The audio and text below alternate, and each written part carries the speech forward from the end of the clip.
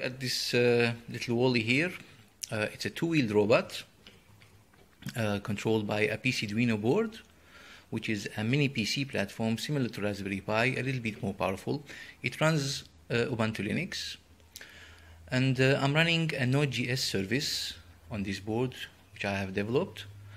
When the service starts, it establishes secure connection to Bluemix IoT service and subscribes to commands like move, turn, or stop.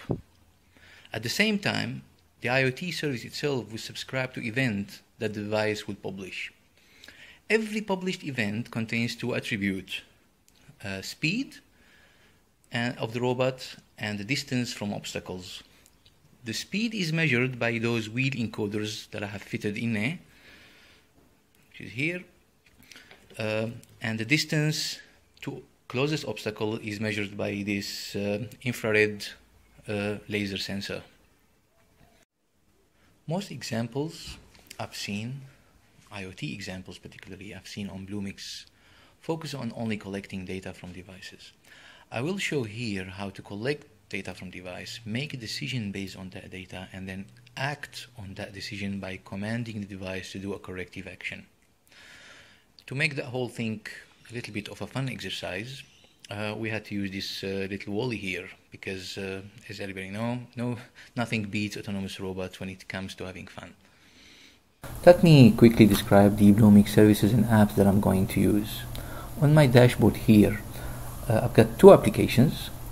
One is used to visualize the data using graphs and charts. This is an IoT sample app that you can download from GitHub and upload to Bluemix. You can see it here. It's very simple.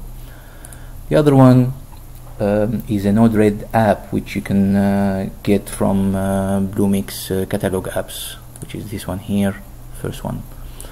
We're going to be using Node-RED to actually control the movement of the robot through this chart. Both apps are using Node.js runtime, and they are bound to the IoT service. The IoT service itself will manage the device. You can register and manage the device. So here's a device that is being registered, which is a PC Arduino. At the moment is disconnected. In Node-RED app, I have three different actions I can take. I can move forward, I can move backward, and I can stop the robot. In every action will publish a command using the command robot box here, and at the same time every event from the robot get published will be read from the input from robot. So when I receive an event from the robot here, which basically carry two attributes, the distance and the speed of the robot, I extract the distance from the payload and then check if the distance is less than 30 centimeters from an obstacle. I'll turn the robot around 180 degrees more or less, and then I'll wait for 5 seconds and then I'll move forward again. And that thing will continue every time the robot comes closer to an object for a less than 30 centimeters.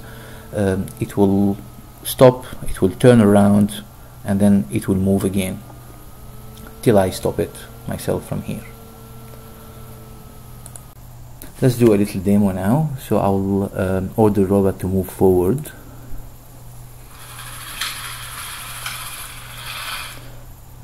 Now you see the sensors. It's turning around, so it's coming closer to a place, and then it turns, and the speed moving up and down with it as well.